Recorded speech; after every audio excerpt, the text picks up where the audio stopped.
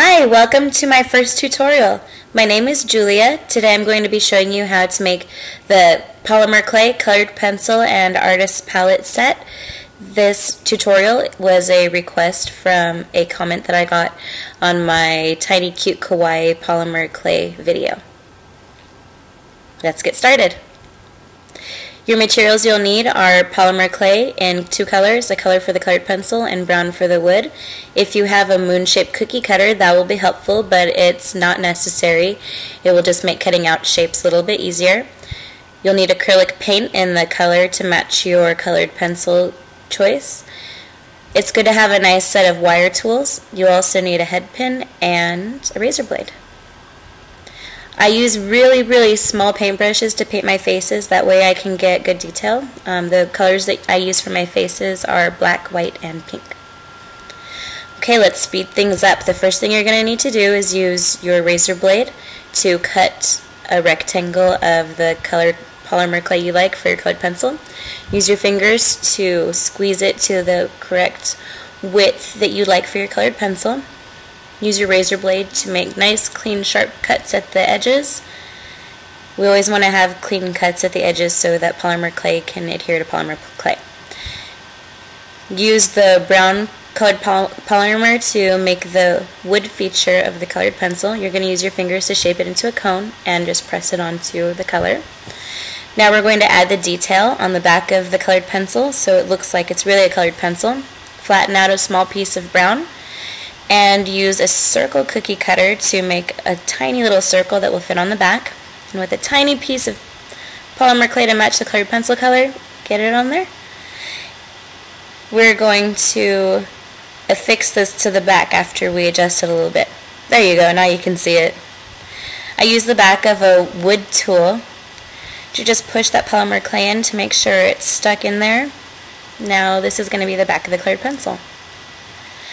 Now for the tip of the colored pencil, I'm using a piece of polymer clay, the color of my choice, to make another small cone. It doesn't look like much yet, but it will. Use your fingers to squish it until it's a cone shape that you like.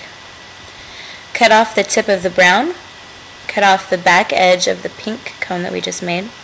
Now you're going to press those two flat edges together.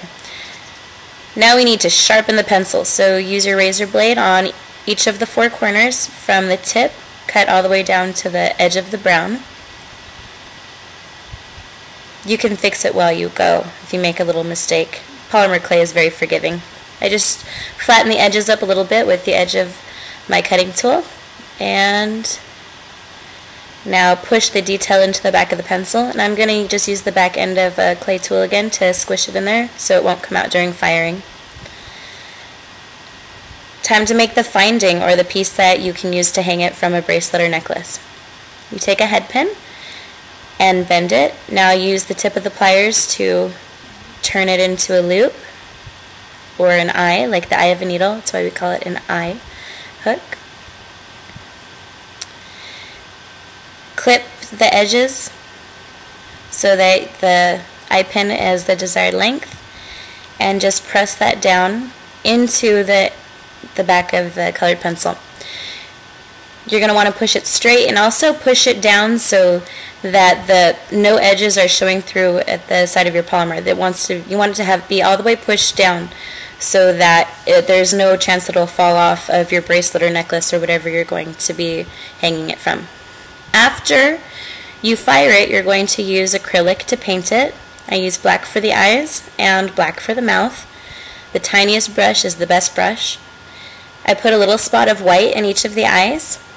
That gives it a little more life and sparkle. And I use a light pink color for everything's cheeks.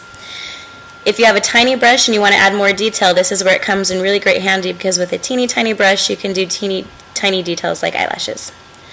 Okay, now it's time for the artist palette. Take a white color and make it about the thickness of 2/4. If you have a cookie cutter, here's where it will help you to make the shape. By no means necessary. You could always cut out a similar shape by hand.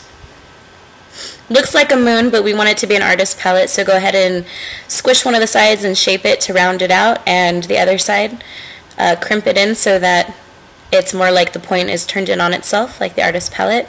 It's hard to get your fingers in really tiny spaces, so I'm using the back end of a paintbrush just to smooth out that little space. It's the basic shape of the artist palette.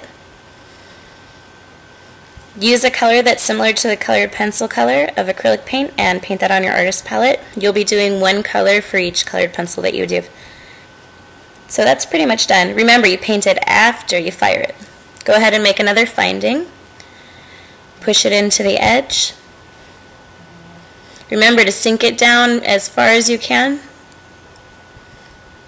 Once it's fired, you're going to put just a tiny little dot of quick drying glue. That way, if the funding does become a little bit loose through wear, the quick drying glue will hold that in. Put a little dot on each of your pieces. And now you're on your way to creating your set. Go ahead and make whatever colors you like, have fun, and I hope you enjoyed my first tutorial. If you'd like to see anything else, let me know. Bye.